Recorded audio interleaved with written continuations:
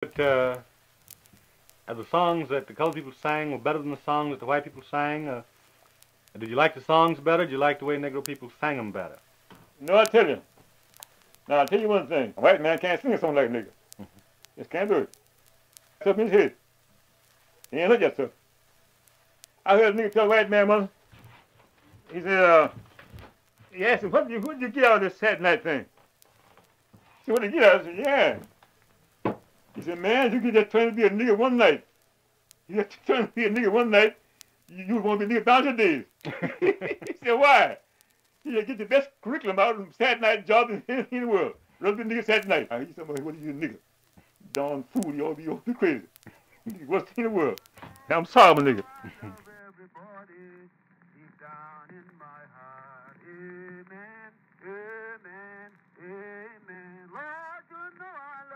He was giving niggas something to eat. Now, when year two, the government had given niggas some vision, you understand, see? And he didn't know how to give niggas enough something to teach, you understand? And so he come from New Orleans, in year two in the overflow, and bought a steamboat freight to the Bend. It landed at the Ursina store at the levee. He had unload right there for these niggas. Yes. Give it to them. Couldn't have nothing in the world. You started to tell me about the instruments that were in this string band used to play for the dances at the cotton picking. Yeah, well, he had the biggest violin, and guitar, two guitars, and bass violin, and solo bass violin, and second lead violin. And the boy had a fife. A fife? Yes, had a fife. And they played those things too. In their way, they played them. You can't think of any things they played, can you? No, sir. No, sir. But they played those things. They played them. How did they learn to play those instruments? Well, they had an old fellow there named Old Man Count. Man Count didn't know how to do that. So old railroad carpenter. Oh, railroad carpenter? No, he's a carpenter. Oh. Carpenter down on our home base there named Count. You know, his two boys and two other boys had that string band, you understand, see? The old boy, he'll play all through the night. Wake up at night and be practicing playing. We'd be going to bed, you understand, but the boy be playing at his house, you know, by Campbell's house. And everybody enjoyed it, you understand, but when they got ready to have a big something, why they down on the place there, why they send them to come over there and play for them. They'd have a dance that night, you know, have a big time. Cotton picking, something like that. It's too bad you can't remember those pieces, because I can't think of those things. Well, see, mine was in brass band stuff, you know. Mine was in brass band stuff. See, I was like brass band. I played brass band myself. What instruments did you have in the brass band? Oh, I had them all. I had the two cornets, E flat, B flat, so alto, first and second alto, two tenors, baritone, bass, and second bass. B flat bass, E flat bass. Two drums and pass cymbals. And me had time. Did they have any homemade instruments when you were there? People who could blow a bottle or blow a pipe, blow a pump pipe or blow a bottle and that sort of thing? Oh, I had a fellow that could blow a bottle. Play a tune that bottle. Play what? You want to tune that bottle, a tune. And I had a fellow that once could play a cane. They use cane. They cane, make him a pipe, they go with a cane. And they make it like a man on the horn. Make notes just like a man on the horn. Yes, sir. We can make his fingers. That cane. I love yesterday with pen because I have my mind on the music. I want to learn music itself. And I learned it too. I really learned it. So you weren't interested much in these homemade things? No, sir. You gonna play your... I played brass band. Yes, sir. Oh, and I play a thing now. I can play fourth watch right now. You can play which? Fourth watch. Fourth watch? Yes, sir. Not guilty. Play right now. I can do it. Of course, in my head, you understand. So you got the pound part of me, see? I played in two bands at home. A little boy down in Marshall had a band. I had a little boy. I knew that stuff down from them folks down there. I learned up here. Went to school and learned it. All come. I was there 1 2 years. You did? Yes, sir. Professor down there. J.H. Burr. Professor Burris, yes. Professor Burr. Professor Burris is from Fisk. Fisk University, that's right. Yes, sir. Fisk University. Now, it all come on first status in that book there now, in history. Yes. Who taught music to Alcorn then? George Comfort. George Comfort? George Comfort. He's in Fort Gibson. He had a sister named Alfreda. She could play a horn too. She's a baritone player. She really played. All the girls dressed in uniform, understand, the brass band. Just probably to the dining hall. We had a big time. We leave from the dining hall, every fellow do his own classroom. That's big time. Well, man, boy's brother, he's a professor of mathematics. And another fellow there, he's a professor of agriculture. So the agriculture might not think he's still there too. Well, why did you stop school? Well, my old father died. He come home. He died here and got sick and died here. I had to come home. Mother. Did you farm here ever? Did you just work around in the town? No, so I farmed 2 years after I married. Wife found some children. I farmed those in him. I lost some wife. No necessarily me farming, understand, but got children, raised them children before they get out of danger. Got them up grown. I just let alone. Those children go out and look for themselves. They got to be grown, you understand, see? And they were telling them out loose by itself. And their mother was crazy about it. Do you think that the songs that the colored people sang were better than the songs that the white people sang? Did you like the songs better? Did you like the way Negro people sang them better? No, I tell you. Now, I'll tell you one thing. A white man can't sing a song like a nigga. Just can't do it. It's up in his head. He ain't look at stuff. I heard a nigga tell a white man once, he said, he asked him, what did you get out of this Saturday night thing? He said, what did you get out of it? I said, yeah. He said, man, you get that trained to be a nigga one night. You get trained to be a nigga one night, you won't be a nigga down your days. He said, why? He said, get the best curriculum out of Saturday night jobs in the world. Rather be a nigga Saturday night. He said, what are you, nigga? Darn fool, you ought to be crazy. What's in the world? I'm sorry, I'm a nigga. You started to tell me about this band that Jefferson Davis organized for his slaves. Yes, he organized that band for the Negroes. And Davis has been on variety plantations. And he hired a man in Vicksburg named Charles Morgan to teach them boys music. And he taught those boys music. They got so they could play. They escorted him from landing up home in a wagon and marched up being his hack. And the band was playing for him going and coming. And after they got so they could play, he bought him a uniform.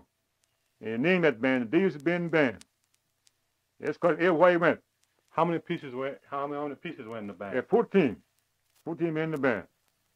14 men. What kind of music did they play? Do you remember any of the pieces they played? Oh, Lord, yes, indeed. No, I played myself. Played Grand National, Fourth Watch, East Richmond, Mount Roll, Dream On, Flees the Bird to His Mountain, Not Guilty, Band Favorite, I'm a Soldier, Found Quick Step, all that kind of stuff. I played myself. Name some more, if you remember any of them. Let's see, Dream On. That's piece Dream On. Did you ever play this piece, Dixie, that was so Dixie, popular? oh, yeah, I played Dixie. Yeah, I played Dixie. I played it now. And Flowers Flock. And I don't know the piece I played. I'm a Soldier, I think it was. And well, did you all didn't play any plantation songs? no, sir. Played street music itself. They got music. They just got from Pepper, and Lion Healy, and George Southern. That's where I got music. We got a band from Lion Healy in Chicago. Well, did the other slaves on the plantation sing any of the plantation songs? They sing in the fields and sing around the place? Did you ever sing in the yard for him when you had visitors, anything like that? Well, kids would sing some little funny things, around there and dance and all that, They had a little play, used to play down there, play Scoops of Sam, you understand? Dance to a bottle. Sit down out there, and they dance, called Scoops of Sam. Everybody dance Scoops of Sam, they ring play, And every fellow dance, each time to dance over that bottle, he'd dance with a bottle, didn't have a bottle, get a brick. Sit up, you understand? And they'd play that song around that place, and they'd sing Scoops of Sam and dance with that bottle, or that brick. Well, do you remember any of the words of Scoop to Sam? No, I don't recollect those words now. Wish I could recollect them. Been so long. And we had a little song you sing too. You're going to the levee, yes I am, and shooting stocks in my hand. Do you know that? No, I don't. That's the first way I think about things. You remember any of the other lines of it? No, sir. No, sir. Well, did you all have any dances at that time, or had you joined the church? Yeah, we had dances. You did? They had dances. They had dances, you know, this quadruple. They danced 32 on set and 24 on set. They had this thing called promise your partner and dance with your partner like that. Then promise your swing, all that kind of stuff. You understand? See? And you promise your partner, you promise to the bar. He had a bar, you know, where they bought candy and so on like that. You know, and apples and oranges. You understand? You carry your partner and spend a dime or a quarter on buying candy, or cook something like that. You know. Never had no soda water. You understand? They had lemonade made in the barrel. See, they had no nothing like soda water then. No soda water. Did you all sing any songs at those dances while you were doing the quadrille and the promenade? No, you didn't sing. You had to think about dancing and hooping holler. Did you have anybody called figures? Oh, yes, indeed. I had a fellow here. He played my dance called figures. A fellow named Hick Singletary. He did now. He was naturally a smart fellow. He was about my age. He's a jolly fellow. He knew all that kind of stuff. That dancing stuff, you know. I never was dancing. I always played myself in music. I like music. Did you play for these dances? Oh, yes, yeah. Yes, sir. Well, what year did you leave Davis's band? Davis band? Left Davis band in the year of 84. Left Davis band connived from Vicksburg. And we come near Vicksburg and stayed there till 87. I connived to get in touch with Major McGinnis, his father-in-law, who was one of the supervisors of the railroad company. He's a white man, you understand, see? And give him this part of this land where he could dig out up here and make a new city with Negroes. And they got him to come up here and got this land. And I came with me, another boy named Sheldon Allen, his father, his stepfather, right, and my father, Peter Montgomery. They had 12 come up here, you understand? And he lost this land, you understand, see, in up to December. In January, they moved 2 times this year. Sheldon Allen's mother was the first one cooked bread here in 87 on a stump. Over there in D Allen. Cooked bread on a stump. I never get bread. In July 12th, that evening, we come up from Vicksburg up here, golf train had merry-go. Walked up here, you understand? And for the men had made some staves, cross ties. They took the slabs, picked them up, and made a shack. And that evening, she cooked that bread on the stump, that pushed in the shack, right out there, out of the stump. She made a big fire. We made a big fire for her and put those coals, put it on the stump, and put the skillet on there, you understand? Put the lid on the skillet, and put the coal on top of the lid, and bake that bread. Now you got the first bread. That's 87. How many years that been? 54 years. 54 years? 54 years last July. That's and I pulled a chain through this country for 5 years. That line out there, run that line there, run just 6 Mile Lake. I put that chain in 88. And on that side on the railroad there, I put that line in 87. Went to Sunflower River, across the river. Out here, your side, 6 Mile Lake.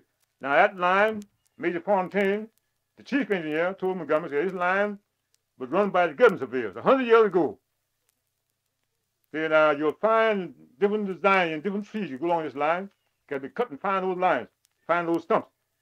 We go in a tree and I found a government mark in a tree, granted with some axes, and found a bottle in the tree, and all people went in that bottle, and they couldn't either get design off that paper and put it on this book, you understand? Well, I wouldn't pay I cut the tree, you understand, see? And we put another chip back in that tree. That tree is clear out here, year before last.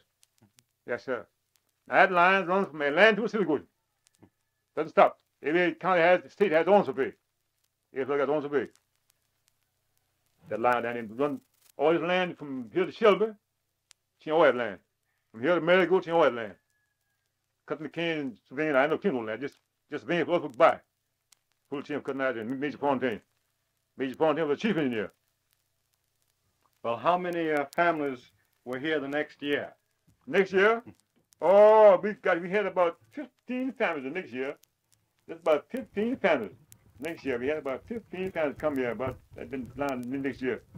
They come and advertise, understand, getting people come here, come from the whole country, the South, understand, see? Come either have them come by letter and by advertising paper. A newspaper, understand. He had the people at the strip like that, you know. He sent to me all around through the country. They all come here on kind of couldn't lie. He knew what he was trying to do. From all over the land. Come to Davis Bend, where we left Davis Bend, they all come to Bend. And come across the road at Newtown, out the edge of the hills, from Vicksburg, come right to Cotton Island, because they know what he's trying to do. Get them all a home. And they bought that land, and it's gone though now. Land here, post all gone. Yes, sir. Well, when would you say that you had your greatest prosperity here? Greatest prosperity in life we had here when Cousin Isaiah lived, and Charles Banks and John Francis. They were the life of Mount Bar. And since they're gone, why, Mount Bar's gone. There's no backbone. There's no backbone in this curriculum here at all. You need somebody that get in front. Every gang needs to have a leader. His gang of chickens got to have a leader. Well, they got no leader, you understand. So you need leadership. What they ain't got. Well, did you form a band when you came here to Mount Bio? Yes, sir. We were 2 bands here. 2 brass bands. Yes, sir. And the first teacher of that band we had, a fellow from my home, played in the same little band down home there. He's a young fellow named Webster. He played in the band down there when I was quite being playing the band. I would go with the band, you understand? And when he come up here, you understand, he said, well, let's give a band. All right. And we saved a little money, and we sent the line here in Chicago and bought a band on credit, saying $50. And give a chance to pay for it, you understand, see? And we bought that band and started playing, started learning how to play good music. I kind of know a little, and he knew it already. And right on, we just learned to have a good band. He had a band of 14 boys. And the other boys were working in staves and ties like that. I was pulling the chains through the swamp, surveying with Cousin Isaiah, but never get music. And I've got that band out, it plays along. I come to run the saloon there, we'll see that old man Ben Green. The next band I had is running that saloon. I had that band practicing there in the saloon. That's why I run the saloon with whiskey. I would take my young band in there, you understand? That band till here a few years ago. That band's all gone now. Well, what sort of pieces were you playing about 1890? Do you remember? Oh, I played the same piece we played down yonder. And played down yonder. I learned the very same music. Very same music. 10, 12 grade music. I learned it. I had a piece that the white band gave me at Cleveland. They couldn't play it. And they gave it to me. And I come up here and took my band and played it. And came out and played it to them. Yes, played it to them. I never get the man's name. The man gave me his name, Squire Johnson. He was a snare drum beater, but he was the manager of the band. He gave me a piece of George, he piece me like we can't play it. I give it to you all. And he gave it to me. But if he had to play it that week, the next week he had to go to Cleveland or something or other, and play to them down there. Man. What was the name of that piece? Only a quick march. Only a quick march. Never get it. It's a hard piece of music.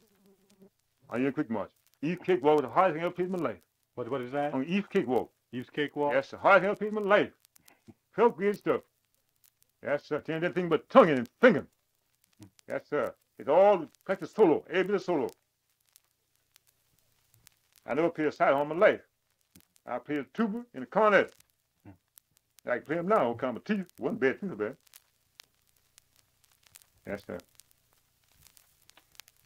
Do you have, did you all have a dance hall here at Mount Bio? Used to, yes, sir. Have a dance hall. A nice dance hall. We had a dance hall in the low stairs out on Sunny Light down the street down that piece. Our Sunny Light got burnt down by a train one day, Christmas Eve. Wind blew sparks on shingle top of the roof dry. And started the fire, couldn't put out. Just we managed to get some out tools out of that lodge, and that's all we done. That's the only thing got burnt in there. A nice hall. Nice song hall. Downstairs I had dancing all that kind of stuff in there.